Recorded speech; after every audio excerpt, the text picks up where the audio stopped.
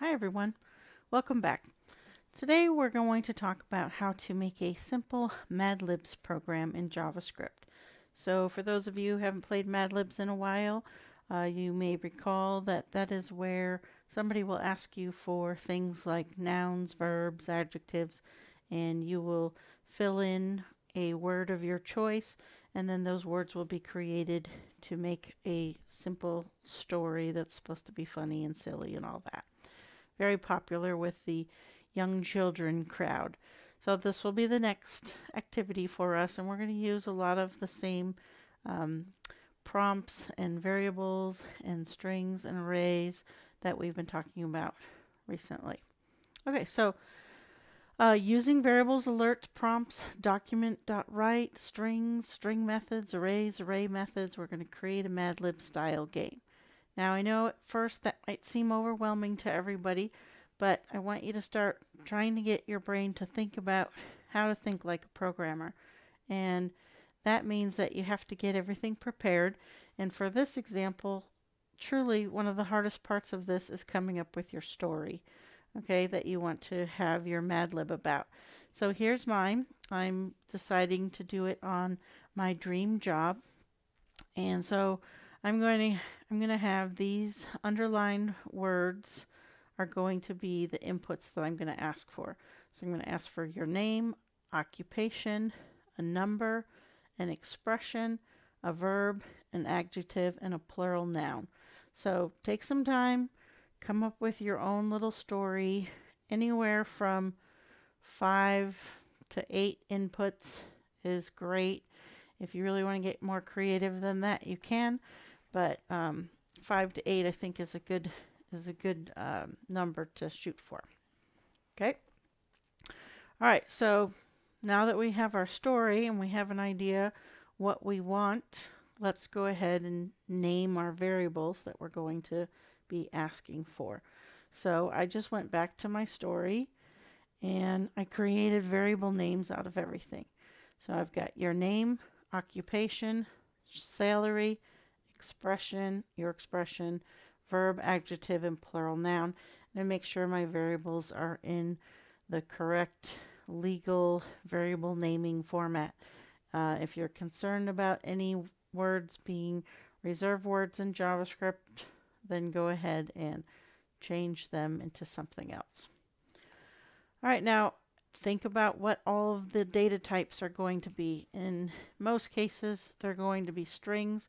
I am having them input a salary or a number, and in that case I'm just going to bring it over as a string. I could technically turn that into an int if I wanted to, but to keep things simple for this, I'm just going to bring everything in as a string, which is the default for prompt anyway.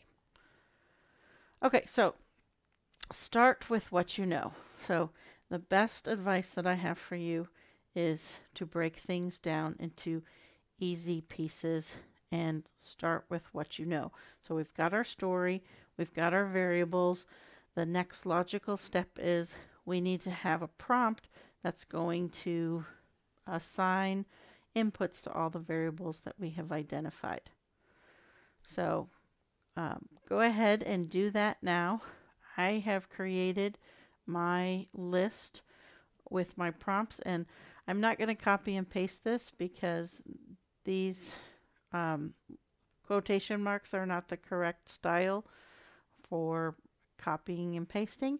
So I'm going to pause and I'm going to type all of my variables and prompts in right now, and I encourage you to do the same thing.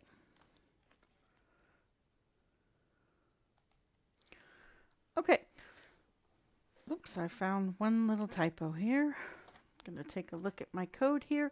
Okay, so I've got prompt enter your name. I did make a slight change. I changed my enter number between 2 and 100. And I changed around some of the wording a little bit, but everything's pretty much the same. So here I have done prompts and assigned variables. Everybody should be good with that. Now, the next thing that I want to do is I want to print my story to the screen. So I need to go back and get the story that I wrote, and I need to use document.write to take that story output and place it onto the web page. So I want to use document.write. I don't want to alert my story because that's going to be a lot to read. I want it to come up in the preview window. So I'm going to do a little bit of work with my HTML here, and I'm going to create a H1, and I'm going to put a name to my story. So your new career. Okay. And because I like to make things pretty, I'm going to just add a little tiny bit of CSS by placing a 10% margin, putting a background color in here. I'm feeling like purple it is today. And because I'm using a dark color, I'm going to change my font to a light color, and I'm going to use Arial. And then the next thing I want to do is I want to text align my H1. Okay, so you're not going to see any of that come up until I click start. And before I click start, I want to use document.write to output everything. So document.write is going to create my story. Again, I already have my story written down, and I'm going to write it out with my variables. So you're going to be using a lot of plus signs for concatenation. One thing to keep in mind is that you're going to want to put a space between your variable and the next word. So keep that in mind. Everything should look good. See, oops, right here in my example, I'm missing a space there after and. So go ahead and push pause and create that document.write to output all of your inputs into your story. Okay, let's go ahead and see if I typed this incorrectly. I did realize that I have the adjective and the plural noun right next to each other. I needed to put a space in here. So you'll see the plus, a space, plus plural noun. Okay, I haven't tested this yet, so let's go ahead and give this a test. Save this. Okay, here we go. I'm going to enter my name. Enter an occupation. I'm going to say professor. Yeah, I'm trying to be creative here. Enter a number between 2. I'm going to say 25. A saying or expression. This isn't as fun since I already know what my story is going to be. It's kind of hard not to influence my things here. I'm going to say hot diggity dog. An action verb not ending in ing, drive. An adjective, fluffy, and clouds. All right, so here we go. Let's see if this worked. So I've got my background, my CSS is coming up here. Your new career. Dina just got offered a new job as a professor, making $25 per hour. Hot diggity dog, you say. Your job requires you to drive and make fluffy clouds. So again, very simple, nothing too exciting here. This is me doing the first part of this activity. Now, because I like you guys to build upon everything you learn, we're going to go ahead and take it to the next level. And how are we going to do that? So I want you to have more experience using the random math function. And the way we're going to make this more exciting is we're going to, instead of just creating this variable and having the input show up in our Mad Libs, we're going to make it a little sillier by adding their input to an array that we have already placed a couple options in. Okay, so for example, for occupation, oh look, I used professor again. I'm very not creative here. So whatever someone puts in, so let's say they put in pilot, when we create our array, so we're going to do the same thing. We're going to use our prompt. We're going to take that value that they have input, and we're going to actually just include it in our array with 2 other options that we've created. Now again, This is where you can get creative. You can put as many options in your array as you want. It does not have to be limited to just 3. So if you really want to make it random, maybe you have 5 options or something like that.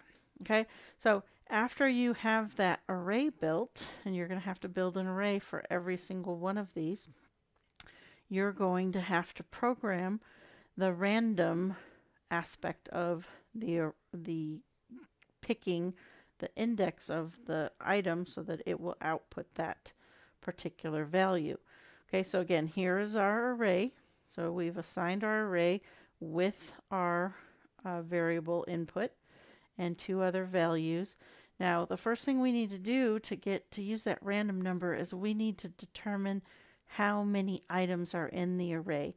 And we can do that using the length property. Okay, so this is a property and not a method or a function, and you can tell the difference because there's no parentheses at the end.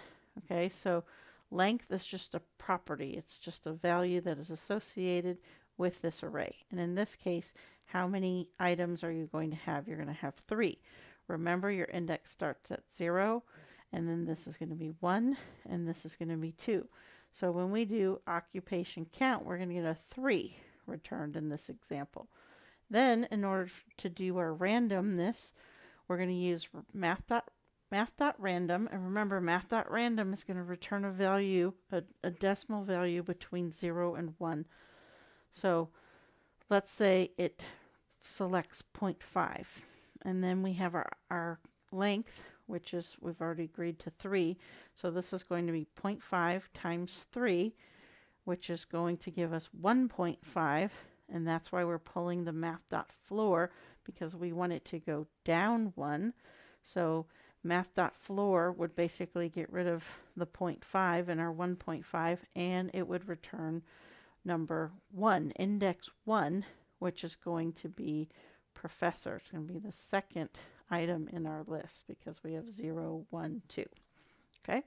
So you want to do math.floor and not math.ceiling because we don't want this to go up 1. We always want it to come down 1 to help that offset that 0 that starts our array. Okay, so you have everything right here to finish your program, and I want you to go ahead and build your random Mad Lib generator based off of the example I just gave you. So this one will work for one of your variable inputs, but you'll need to do the same thing for every single one of them. And if you're really clever, you might be able to determine how you can actually put that all into one particular statement instead of 2. Okay, so we're actually grabbing the length here, and then we're grabbing the randomness. You can actually take that occupation array.length and put it in where I have occupation count directly into our random. So you don't even need this part. But I just wanted you to see the steps and how that worked. Okay, so good luck, and I'm very excited to see what you come up with. If you are a student in my class, we will definitely be sharing this. If you are a YouTube watcher, please send a comment with the cool Mad Libs that you've created today. Thanks. Bye.